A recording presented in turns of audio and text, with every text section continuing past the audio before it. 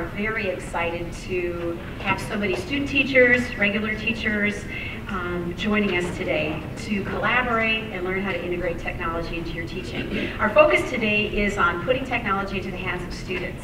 And we are very excited to welcome Craig Badura as our keynote address speaker today.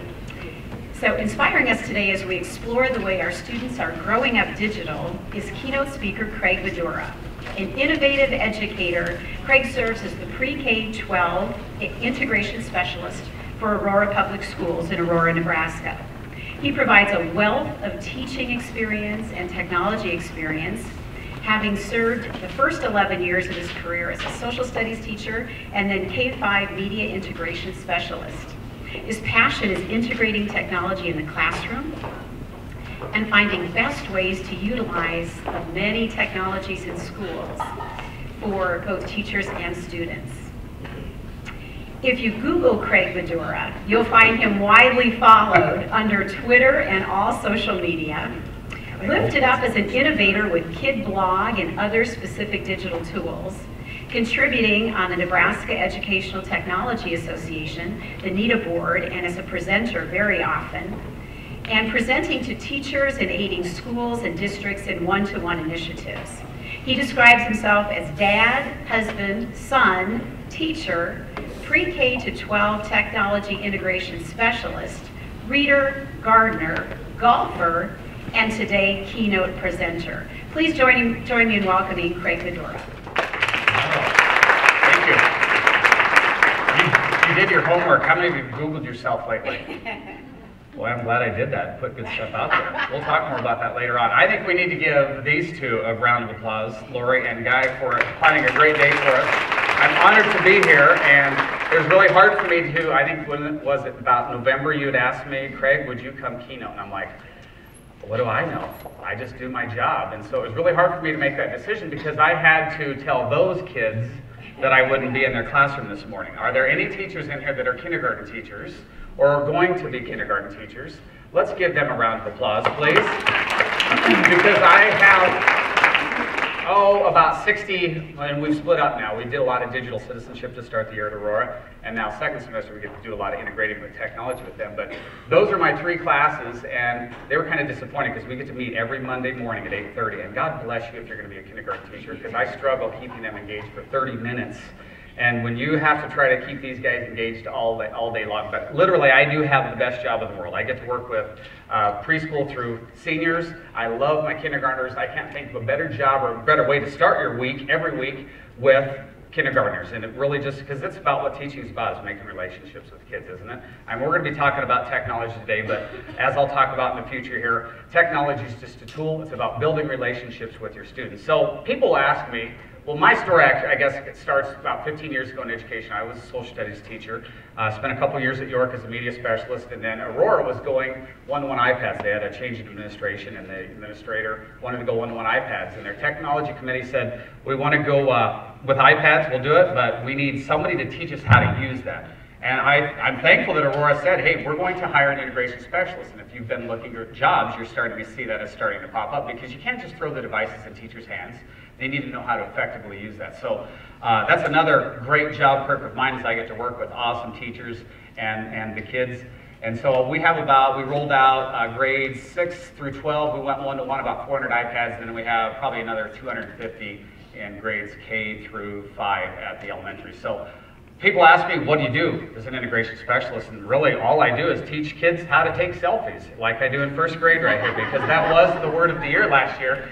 But in all reality, as Lori had asked me, talk about devices in the hands of kids. Yes, that's me in 4th grade. And if some of you relate to this, how many of you are student teaching right now?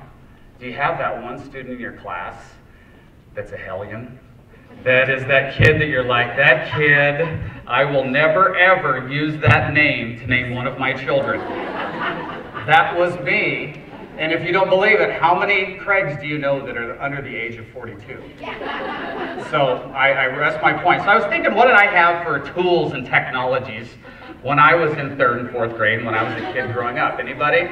Can you relate to any of those right there? Okay, so I'm thinking, wow, how has it changed in 30 years of growing up? Look how technology has changed. And I'll fast forward, from my first grade years to my sixth grade year when I remember at Centura, I was in sixth grade.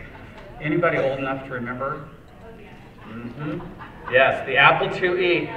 So we would have to sign up, and this was a big deal. I mean, our school was pretty progressive at the time. We had a whole lab of these.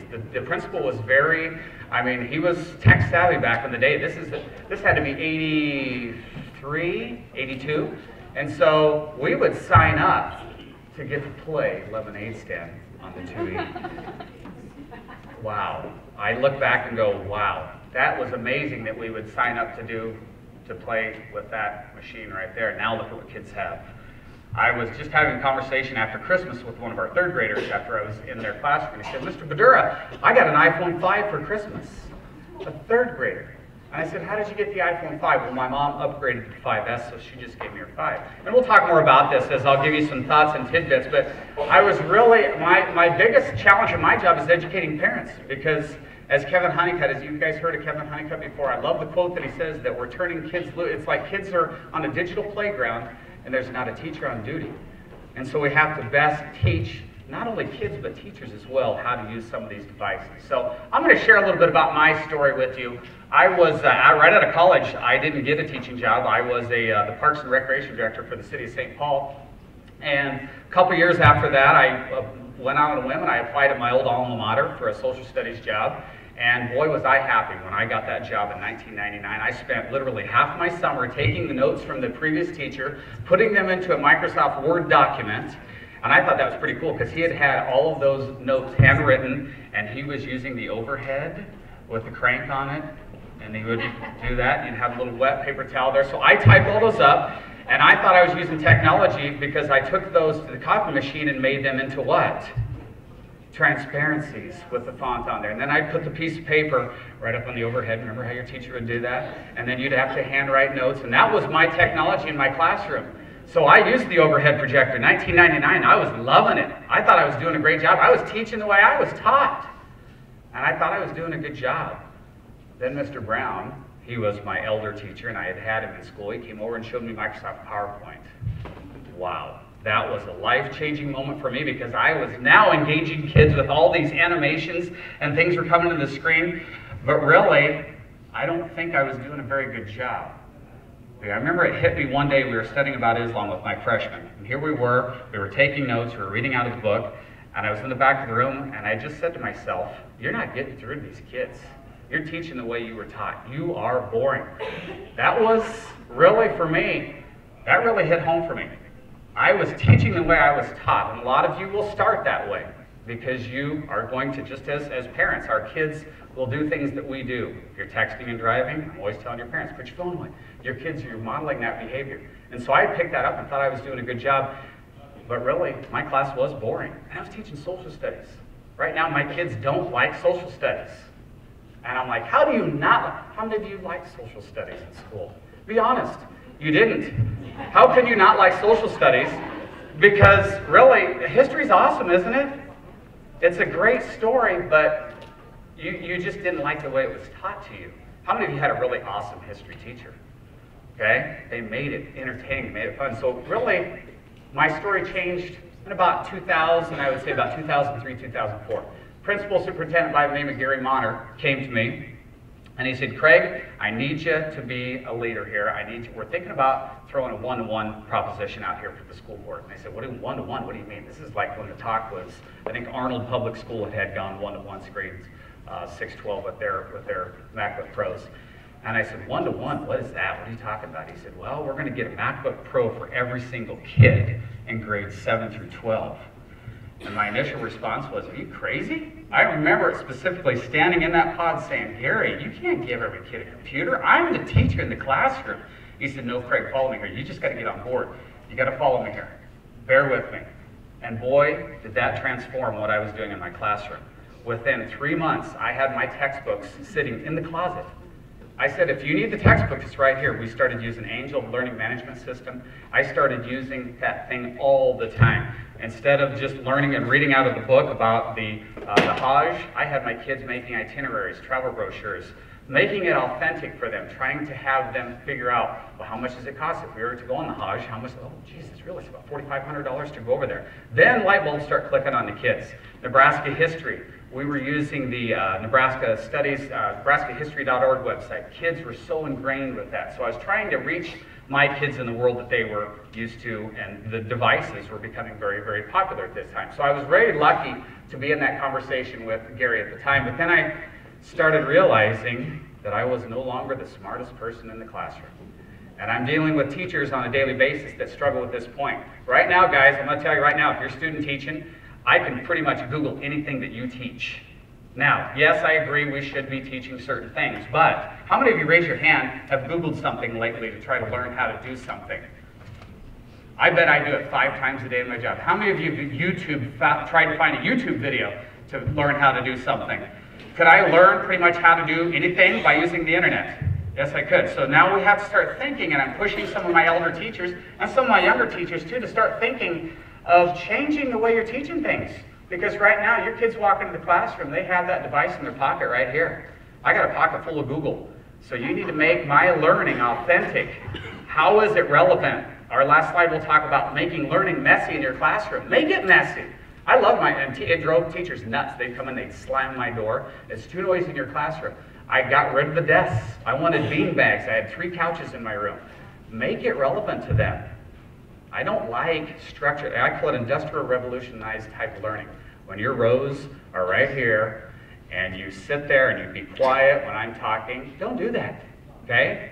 When's the last time, I can't think of, when I applied for my job at Aurora Public Schools, they didn't test me on how well I could do on a test. I know that's a whole another monster we could fight is testing. They didn't look at my keyboarding skills. They asked me, how are you going to collaborate? How are you going to deal with this teacher? How are you going to deal with this student? So it's those collaboration type skills that you're going to need to have. So what I did here, I've been in 2 one-to-one environments. So I'm going to give you some tips, and I could probably add about 15 to 20 more here, but I tried to narrow it down to 12, and then last night I said, I got to add 1 more before I go to bed, because I had 15 originally. So I'm going to share some of my thoughts with you, and being in a one-to-one environment for 4 years that I taught in, and then being outside of the one-to-one environment and now trying to help teachers integrate, being not as a teacher and not really as an admin, but you're kind of in between. So I'm going to kind of talk to you from that perspective and give you maybe some suggestions or thoughts for not only the student teachers, but the teachers that are active in the classrooms right now. So the first one, how many of you feel like you're drinking from a fire hose when it comes to the internet and the amount of information there? There is a plethora of information out there. It's up to you really to pigeonhole that information, how you want to deal with it. Because you could literally find so many different ideas for your classroom. You just have to play around. Those of you that are student teaching right now, use Evernote, put an idea in there, evaluate it. Did it work well? Didn't it work well? Have a collection of resources where you're going to archive these. Use Digo, use Evernote. Because literally, you're going to walk into your first year and you're thinking you have to integrate technology. If you're thinking you have to integrate technology, you're doing it the wrong way. It's got to be seamless in your classroom. Okay, it's just got to be like, I've seen somebody, I saw somebody on Twitter tweeted something about, it's like the oxygen in the room, okay? Kids don't even know it's there. And we have some teachers doing an outstanding job of that with our iPads, okay? So that's their first recommendation. The second one is when you're going to start using technology in your classroom and getting these devices into the students' hands, you have to set expectations. Now, I'll give you an example. Last year, we were getting our iPad, we rolled them out about December. And we had a lot of conversation about this, and I shared with my admin team and said, we have got to know apples up, apples down. And we all have to be on the same page. So when those kids come in the classroom, what are they going to do? They're going to sit down with that iPad, and they're going to get right on to, do you think they're going to get to their homework? Or to the website they need to get to? What do you think those kids like to do? Facebook. What else do they like to do? They like to game. Okay, so kids like to game. Okay, so you have to set expectations and boundaries. I'm still teaching that and preaching that with my first graders. When I put an iPad in front of a first grader, it's like a Hershey's chocolate bar that's open. They just want to grab it. And so we have some certain prompts that we put hands on our lap so we know that we're paying attention. And then I try not to teach more than, a minute or 2, and then I let them dig into something, okay, before they have their own personal work time. But you've got to set boundaries. Think of that dog that's on the tie-up. He always wears that trail right at the end of the chain, right? And so that's what your kids are going to do. And kids like boundaries. Okay? If you go wide open, it's just going to be a smorgasbord of bad behavior. Now, one more thing that I didn't add on here was, if you're struggling with classroom management before you start using devices, it's going to get a whole lot worse when you start taking devices. Okay? I've been in classroom after classroom, and I've told teachers, you know what, and that's hard to tell a teacher. And when you tell them that, you know, your management wasn't very good before, we told our teachers, you've got to have strict boundaries. Move your desk from the front room to the back room. Okay? Movement. How many of you had a teacher in school that would sit there, they'd give you the assignment, then they'd sit at their desk? We all had them, didn't we? Okay, what's wrong with moving around? Proximity, isn't it amazing how proximity, well, it can engage people, but it also makes them look like they're on task, and it creates that kind of that uncomfortableness next to people when you get next to them. So that is really, some of our teachers are figuring that out this year. After year 2, they're figuring, I have to really change the way I'm doing things in my classroom. And one simple thing that I have is right there, movement. I had a teacher that was just furious. These kids, they're coming to ALC, it's our homeroom from about 11:30 to 12 o'clock. These kids, all they're doing is playing games. This darn iPad during ALC, that's all they're doing. So I make them put their iPads up on the counter when they come into classroom. I say, okay, that's fine, but well, Steve, what are you doing the whole time? The kids are, what are you doing when they're on the games during ALC? Well, I'm sitting at my desk. I said, well, what would you do? Okay, in that situation. I'm sure some of you right now might even be on a website that you're not engaged with me, okay? So be it. Have a plan B. This came to fruition for us last week, and we've been telling teachers, have a plan B, have a plan B, have a plan B. Monday morning, ESU 9, the internet goes down last Monday. I thought the world was going to end. It did for a while. And last Friday with Google it did, didn't it? Wasn't it last Friday with Google? But our teachers were furious. What am I going to do? See, we never should have gotten these iPads. Did you have a plan B? No, because I've been doing things the way I've been doing them for the last 23 years. Why would I change? You wanted me to use the iPad? Have a plan B. That's always very, just a great recommendation for it. It happened to me too.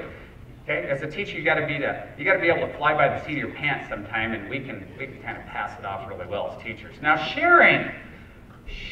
Some of you guys are doing awesome things in your class. Who are the regular teachers here? Some of you guys, how many of you have a blog that just raised your hand?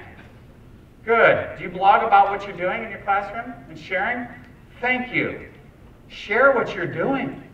You know, I'm going to talk about Twitter here in a second, but when we share, social media has created the world's best, most positive teachers lounge in the world, as far as I'm concerned. You know, we're taught in kindergarten, share, and then we get older and we start hoarding. And I was in first grade in Miss Meyer's class the other day, and I said, Angela, why don't you blog about this? Oh, I've been doing it forever, and it's really not that big of a deal. And I said, this is awesome. What might be meaningless to you is magnificent to somebody else. She's like, you really think so? And I said, yes, this is a great concept. Get on social media, share, and you can also consume that information. So you can produce it and consume it. But I encourage you to consume first and then start producing. But please share, make connections, start building your PLN and your professional network immediately, and it's okay to fail. I failed on purpose last year. I had a veteran teacher, 34 years, came to me specifically and said, Craig, I'm afraid I'm going to fail in front of my students. I'm the master of content, and I'm using this device, and I don't know how to use it. I said, is it okay to have your kids teach you? No. He wasn't comfortable with that. He said, I'm not comfortable learning from a 7th grade student. And I said, we need to change that, because when you learn from that student, that launches that kid. I've learned stuff on my iPad from a first grader. I forget what it was, a couple weeks ago. You know what happened when that kid, when I told him, thank you for teaching me that, I never knew that. That kid was gone. And he's like, he went back to his desk. I just taught Mr. Badura how to do it. It was something with one of our apps that we're using. I never knew that. And so empower your kids, okay? We're talking about constant engagement all the time. When you empower kids, you're engaging kids. And it's okay to fail. We do digital citizenship once a week at Aurora Middle School, and I purposely failed in front of all the 7th graders, 100 kids, so that teacher could see that. Now, I don't know, I didn't go up to him afterwards and say, did you see how I failed? Did you? I'm hoping that he got the point and said, okay, that's how Craig handled that situation. We're learning to use Evernote, and I made a mistake on purpose. So it's okay to fail in your classroom. And it's even better to ask kids when you fail, what would you do, Christina? What would you do in this situation? Empower that student right there that you have in your classroom. I took this image. I hope I cited it all right, Mrs. Peters. I'm going to learn how to do that later today. But I took this. This was a manuscript from 1650 of a classroom in 1650. So we're talking about 350 years old, this picture. Anybody think it compares to any classrooms that you've been in recently? I was in I won't say the subject, I was in a classroom last week. See the guys sleeping here? Yes. These guys are over here talking in the background right there. You know, laser pointer doesn't work there. The social studies classroom might have a video playing there, a VHS tape, mind you, that was playing right there. We're studying about something, just pop the tape in. So, does some classrooms today look like that? Yeah. Guys, we're the change that has to happen. You guys are the younger ones. You can bring in that new generation to start changing this type of learning, because obviously I'm still seeing classrooms after 350 years. Change is hard. It's easy to do the same thing. I did it for 3 years with my overhead, and I thought I was the bomb until I had that revelation that one day and sitting there in the back of the room going, oh my, I'm not getting through to these kids. Okay? So we have to be the change, okay? And just do little things at first. Time. How many of you ever used that excuse? I don't have time to learn Twitter. I shouldn't use Pinterest. How many of you are pinning in here? Yes, Pinterest. And some of you say, I'm not creative. Yes, you are. You're on Pinterest. Think of how awesome it was to be in kindergarten. You got to be creative, and we got to paint all the time. That's what Pinterest is. That's why it's so popular. It's creativity, isn't it? Let your kids create your classrooms, but this drives me bonkers. I don't have time. Really? Well, you're on Facebook for 2 hours last night. Maybe you should have gotten on Twitter and looked at the 4th chat hashtag and maybe looked up some other things that you could have used in your classroom. Maybe you should have set up a Skype or a Google Hangout with that class that was looking for a connection right there. So don't use that. I tell my teachers, you have 24 hours in your day just like I do. And they're like, Craig, how did you learn how to do that? I had a blog post I did a couple weeks ago. I played. I just picked it up. I played. Tony Vincent's new app, Stick Around, came out. I'm going to play with it this week. Okay? On the airplane, I'm going to Phoenix on Thursday to go to the Phoenix Open, go to the 80-degree weather. And that's my goal, is I'm just going to play on the Stick Around app, and I'm going to learn it in my 2-hour flight to Phoenix. I'm going to learn how to use that, and I'm going to go back and show teachers. But they always, all the time, how did you learn how to do that? Well, I learned about it on Twitter, then I just made it on my list. And instead of doing something else, you have to just commit time to do that. But I oftentimes get frustrated with that excuse. I don't have time to learn how to do that. You do have time. You just have to manage it. How many of you are connected in here? How many of you are on the Twitters in here? Okay. By the end of the day, I'd love to have everybody's hand up here. My Twitter story started about 5 years ago. JDog1990 or JDog90. Jamie Bolhauer, he's an English teacher, integration specialist at Sandy Creek, he was right next to me, came into me and said, Craig, you've got to start getting on Twitter and sharing some of these things you're doing in your classroom. I said, what? That's like Ashton Kutcher and Demi Moore, what they had for breakfast. I didn't get it. He said, no, Craig, you don't get it. And I still didn't get it. I said, I'll sign up, but I was afraid to use my real name.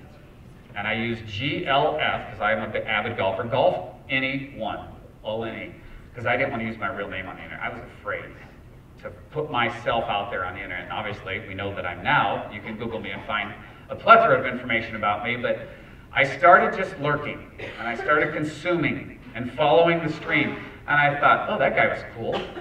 Oh, Christina, that's how I met Christina right here in the front row. Oh, she has some good stuff going on.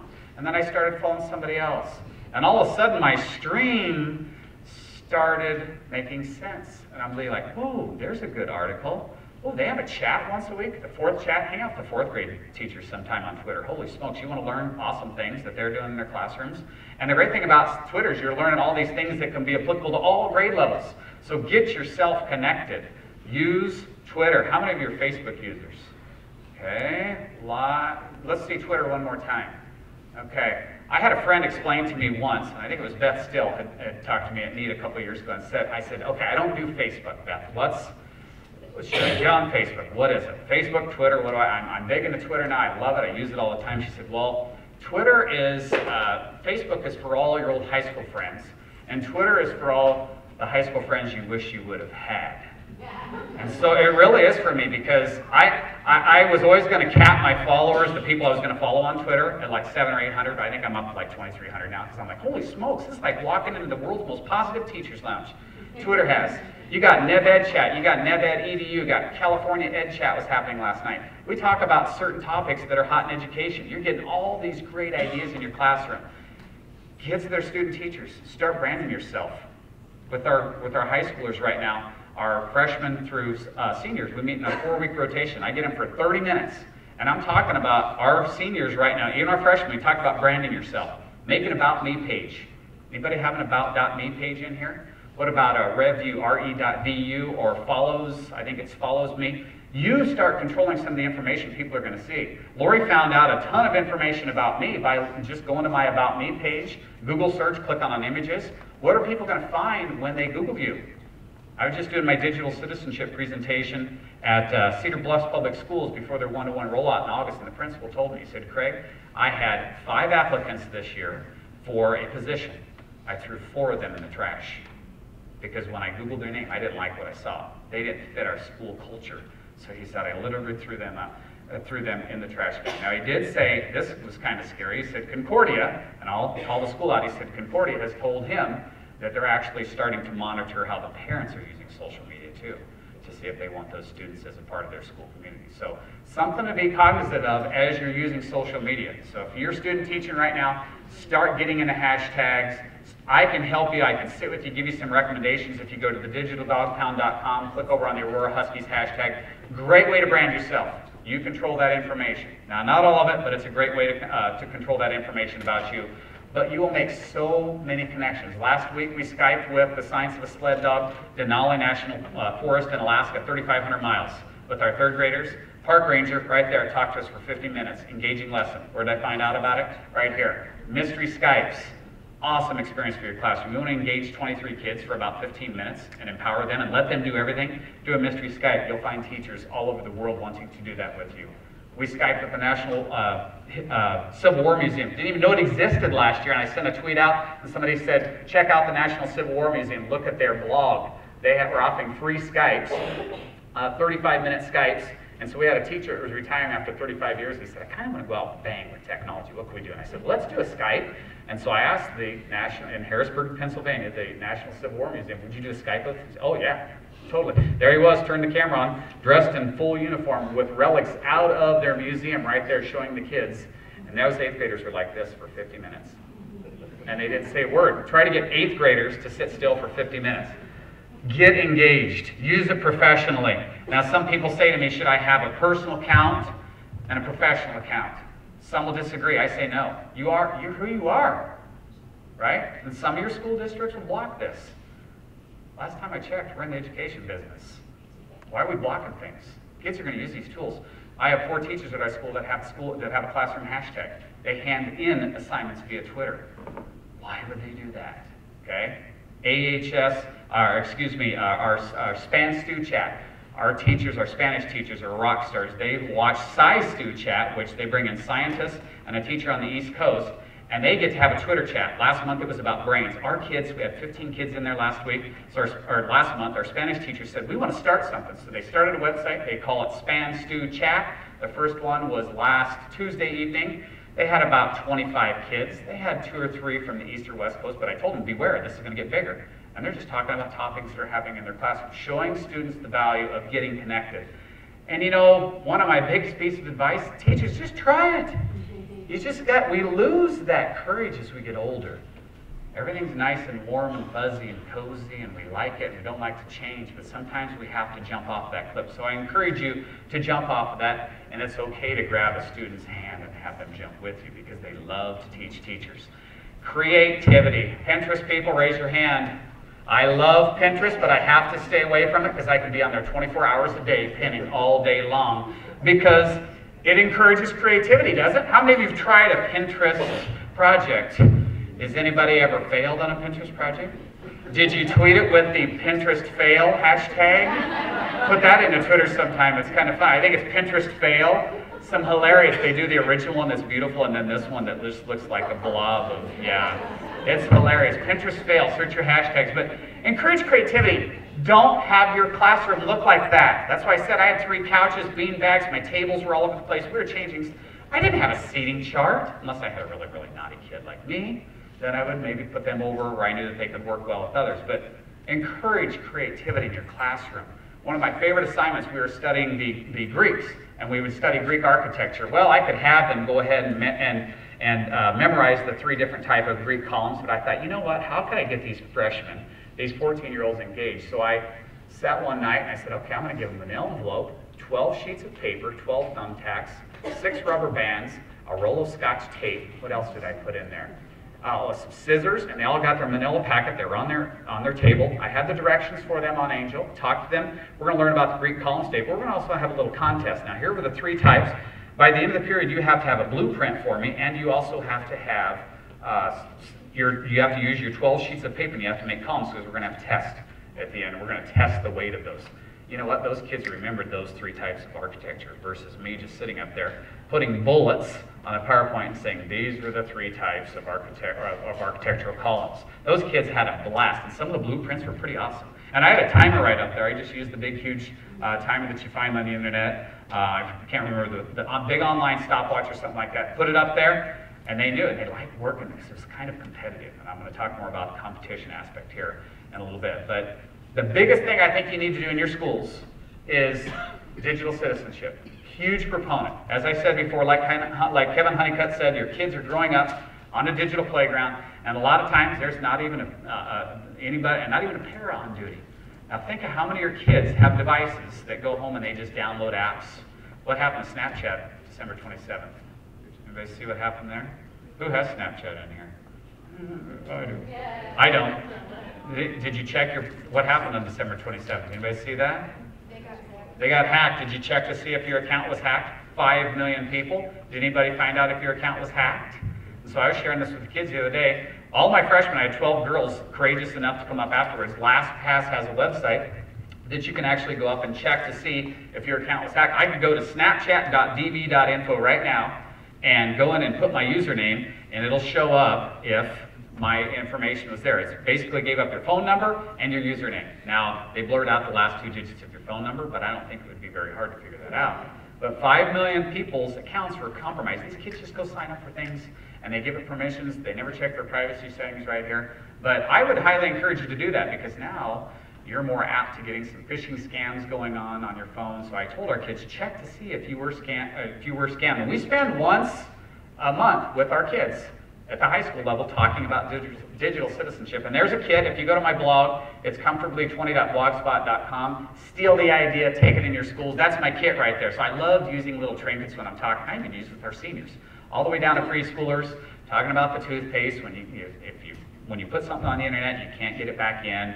Talking about keeping it clean, the strainer, being too connected. So if you go to my blog, it'll talk about each one of those in the analogy, the story behind each one of those little trinkets right there, the bar of soap, keeping it clean. But I like to use those because I think it makes it stick a lot more with the students there. So please make sure that you spend a considerable amount of time talking about digital citizenship. Common Sense Media has a great curriculum. That's what I use mine. I'd even be willing to share some of the stuff that I've made because I've just used Common Senses and kind of modified it to fit my needs. Let's just have a little contest here. Let's see if you guys, how well you know some of your apps that your students are using. Upper left-hand corner camera is FaceTime, Instagram users. Could I use Instagram in a classroom? Yes. Do you think that would be an engaging activity for your kids? We had a 6th grade teacher, and they're supposed to be 13 use Instagram, so she said, I really want to do an Instagram project in a reading classroom. So here's what she did. She used the Pic Collage app, and we went in and we had the kids use Pic Collage, which is a wonderful app. Their creativity is unlimited with that app. And we said, I wonder if we could make the streaming profile look like Instagram. Within 10 minutes, you should have seen what some of our kids created. They were looking for the refresh. And within Pic Collage, you can search for pictures from the web. The refresh button, they had it right there. Kids drag it in there. They're creating. It was silent in that classroom. And then she told them, here's what I want you to post. You had the like button there, what's going on. It was the book, The Road to Birmingham or something like that. So they had to post 12 different pictures along the way. Kids love that project. And do we have kids that are under 13 on Instagram at Aurora Public Schools? Yeah, I got 3rd graders that are on Instagram. That scares me, okay? Anybody know the P one? No? Nobody? Okay, it's feed. Yeah, so somebody knew that one. I haven't done it yet, but they said it's kind of an Instagram, Facebook, Twitter. It's kind of a hybrid of all of those. Kick Messenger. You guys know that one? I don't say a lot of good things about that. Kick and Instagram, not a good combination. Okay, so just go into Instagram sometime, put in selfie. Last night there were 62 million. Just scroll through some of those. You don't think we need to do digital citizenship in our schools? Put selfie in the search. Ooh, I just want to tell some of our kids. And our kids are going to make mistakes, but they'll learn from their mistakes. Let's see, we've got the messaging app. Let's skip down to this one right here. Anybody know what that one is? Path. Not Pinterest, it's Path. I was alerted that one day. I was in a classroom, and one of the students' notifications went off, and I'm like, Pinterest? And I'm like, oh, no, that's not. It was Path, and I learned a little bit more about Path. It's kind of like a Twitter, trying to be Twitter-like-ish. Text Now, a lot of our younger kids will use that. Vining? Could I use Vine in the classroom? You bet you could. How about make 6-second Shakespeare videos?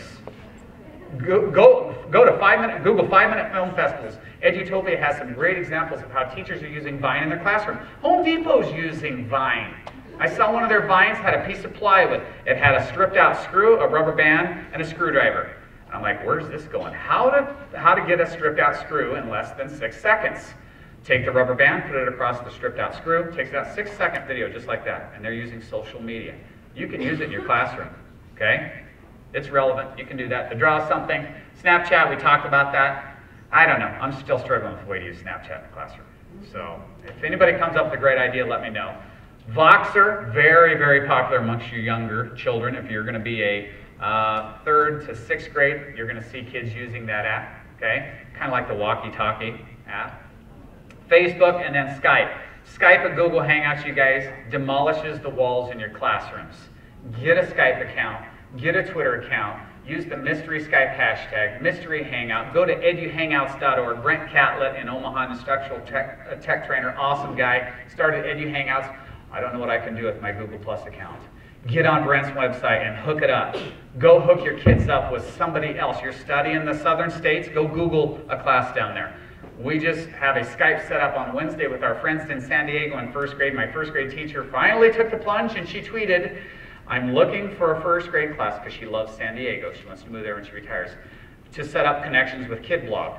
And I said, okay. I saw she tweeted it. I retweeted it, copied Holly EdTech Diva, and there was another teacher out in California.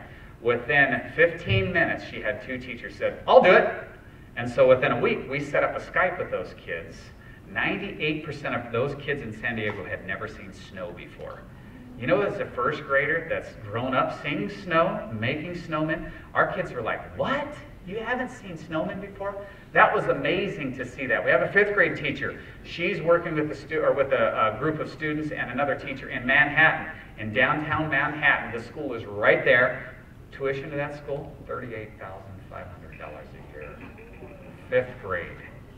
Wow. When you tell that to our 5th graders, they're like, what? That's more than college. So make those connections. Make that learning authentic in your classroom. Last slide that I'll cover here, and we're going to play a little game here in a second, but let them play. Make learning messy in your classroom. Best thing I ever did. Get rid of the desks. This drives me nuts, and I'm ADHD. Okay, kids would always come up to my desk and move stuff around, but I loved letting my kids make different learning areas. Do simulations in your classroom. We had a 6-week Lewis and Clark simulation that I had kids producing things that I was like, are you kidding me? Holy smokes. And it was all hands-on. I gave them the prompt. They had to problem solve. They had to collaborate. If you're a history teacher or social studies teacher, there are tons of great simulations for you out there. So I encourage you to let that learning be messy. And the last thing that I'm probably going to leave you with here today before we get in our game is I'll have countless people will email me. They'll hit me on Twitter and say, Mr. Badura, what's the best app? I just had a blog from the UK said, we'd like you to write a blog post for us on the 4 best apps you think there are that teachers have to have. And it's you guys right here. Think back to your favorite teacher. Think for a second here. Think to your favorite teacher. Now I got 3. I'm talking so I can tell you my 3. Mine was Mrs. Tillery, 4th grade. I would say Mrs. Martin in kindergarten. And Mrs. Alexander. She was smoking hot. She was my music teacher in 5th grade. That's the only real I remember. That's 5th grade. It's a long time ago. Sorry, Miss Alexander, if you're watching. She's retired now. But anyway, you know what? You know how much technology those teachers used? We're talking 1978, 79, 82. Early, I'm dating myself. You know how much technology they used? 0. Think of that teacher that you're thinking about right now. Okay? You are the one that's going to make the relationships. That's what teaching's about. It's not about these devices that we all have right here. It's about you building those relationships with kids. So I encourage you to go out there, change the world, because you are the ones that can literally do that. Now, I'm big with the gaming aspect. Okay? So I'm going to end there, but we're going to get into a game now. And I found out about a month ago, and it's called Kahoot. Okay? So I'm going to switch screens here in a second, and we're going to play a Kahoot. If you have an iPad, if you have a laptop, go to kahoot.it right now. If you have an iPad, scan that. If you have an iPad, get your QR scanner out. QR codes, by the way, you put a QR code in front of a kindergarten or first grader. Wow. Amazing. We're doing some pretty cool things with our kindergartners, but scan that. That should take you to kahoot.it. This is your game pin right there. I'll go to the website and show you how to set this up. If you're student teaching right now, you go into class this week and do this, or next week, your kids are going to be screaming, "Do it again!" Mr. Herman, I went in your class, what, 2-3 weeks ago, you're using it probably a couple times a week. Kids love this. You have a set of iPads. The great thing is you don't have to have iPads. Any device. Okay, so we're going to go to kahoot.it, enter your name for your nickname, and then I'm going to switch screens here. Did everybody get the QR code scanned? Oh, it's not? Okay, let's go back here. I'm going to get out. Let's go. So what I have over here, let's get a new game pin.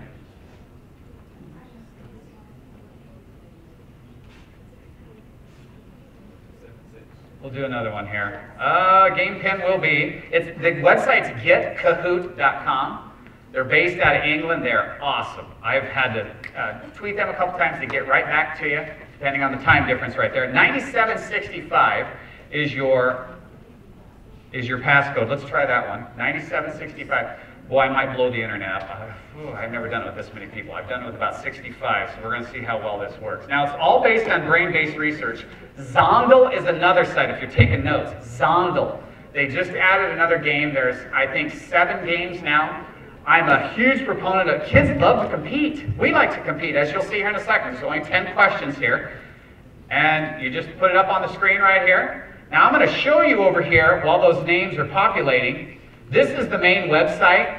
And when I get into the website, we're going to do iconic products. I just took a random one that I found. So they're searchable. Now, when I started with Kahoot about a month ago, there were about 9,000 right up here in the public.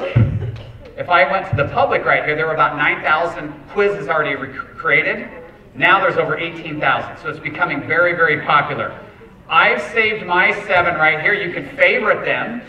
So here's some that I've done with our students. I use the Internet Safety one from kindergarten all the way through 12th grade. And it's 20 questions. You can control the length of the question. You can go from 5 seconds to 10 to 20 to 30, all the way up to, I think, 3 minutes. You can embed YouTube clips. If you're maybe doing in your art class, what is this famous painting? It would show maybe a picture of the Mona Lisa at the Louvre in Paris, France. And then they'd have to click the right one. So here's what's going to happen.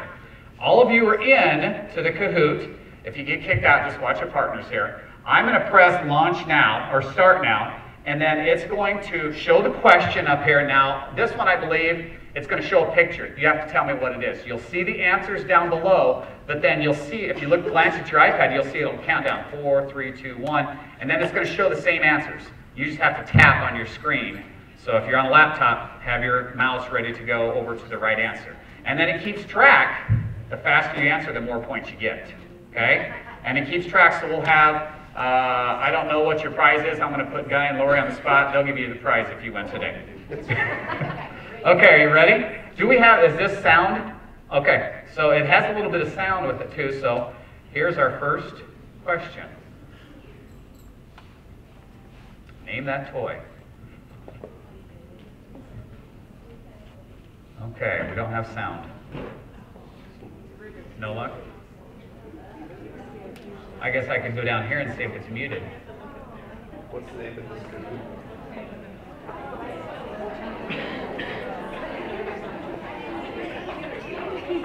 Is it? I'm not a PC guy, so you gotta help me. Ah, there we go. Okay, we have 5 seconds left. You can still tell. There we go. And the right answer, look on your screen. It should give you the feedback right away. Okay, let's see who. TKO, where you at? Nobody's right there. Okay, TKO's the lead. No pressure. Here we go. Next one. Name the arcade machine.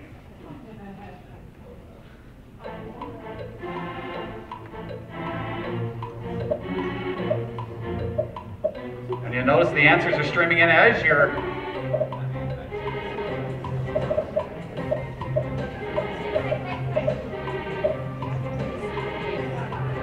This is the 30-second question. If you do the 10-second, the music is really fast. And so you're like, ugh. And I can't change this one because somebody already did this one.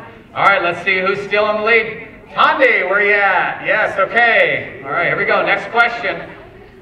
Name the computer. Good luck.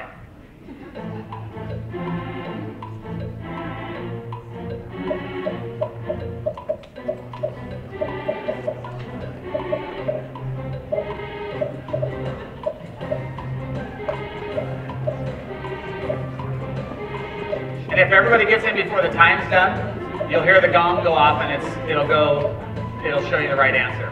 So we still have a couple people actually holding up pretty well. I've never done it with this many people before. And hopefully everybody got that one right. Oh, we have some early guessers. Christian R. All right, you are in the lead. Here we go, question 4. Name the portable device. And I'll walk around the classroom and we have the wireless system, so I like to read it to the kids. Oh, some of you kids won't know what this is. Some of us old fogies will know. I had one of these. This was awesome back in the day, and now you look at iPods.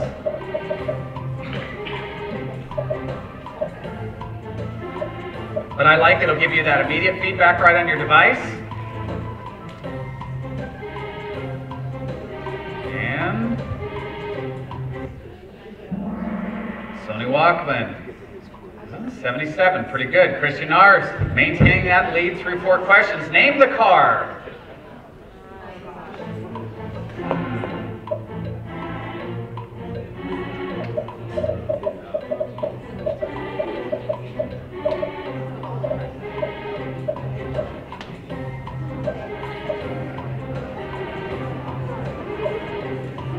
Everybody get it?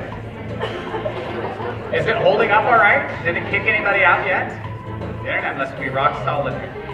9765. I think it'll show on our neck. Was it 9765? Christian, maintaining his lead. Name the household machine. Now you can do this with anything. You don't have to add images as well. You could just have a simple multiple choice question. Ooh.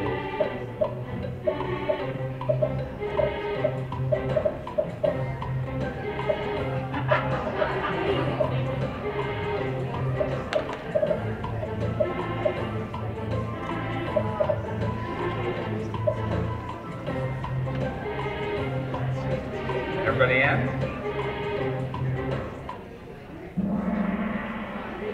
All right.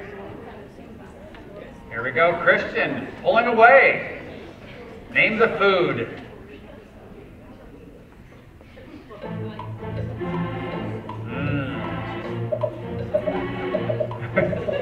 Yeah, everybody, look at me.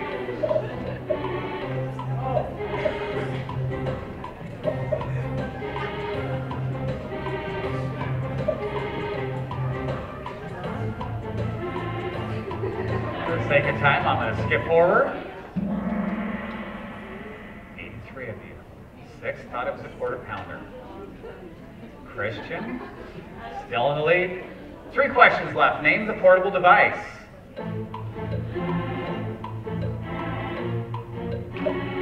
The younger generation. Probably when you were about 8 or 9. Anybody still have theirs like this? Yes?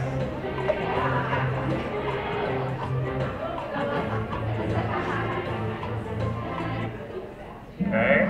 And obviously I probably should have only done about 10-second questions. Okay. 2 questions left. Name the footwear.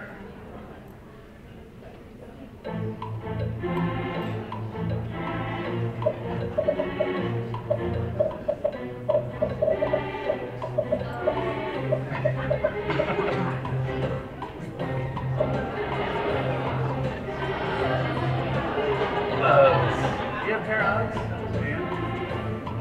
I know why they're called Uggs when my wife went to buy a pair. That's what I said. Really? That much? For a pair of boots? Last one, Christian, no pressure. Don't miss it. Name the electronic device. Last question of the day, and then I'll show you what happens after you're done with the Kahoot.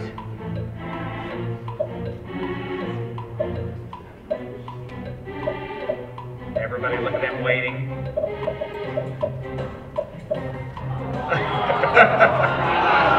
How did we do, Christian?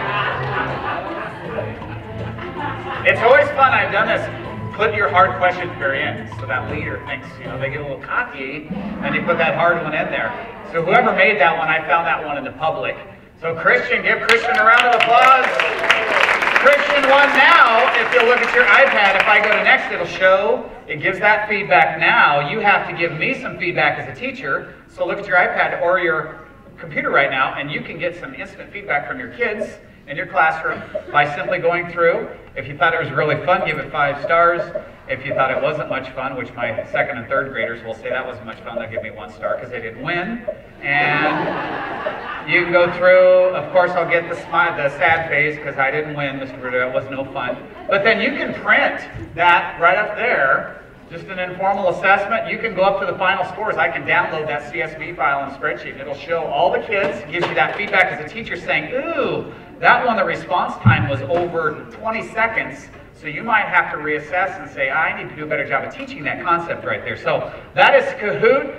If you go to getkahoot.com, all I did was I make a slide that looks like this, and I just have it on my desktop right down here, and I just throw in the code for the kids.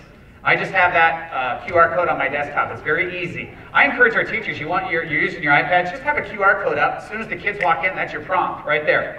Kids go right to it. You're right to the website.